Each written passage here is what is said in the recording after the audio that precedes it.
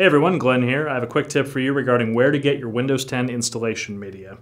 Now, in the name of going green and cutting down on software piracy, you may have noticed in the last few years that most hardware no longer ships with a Windows OS install disk.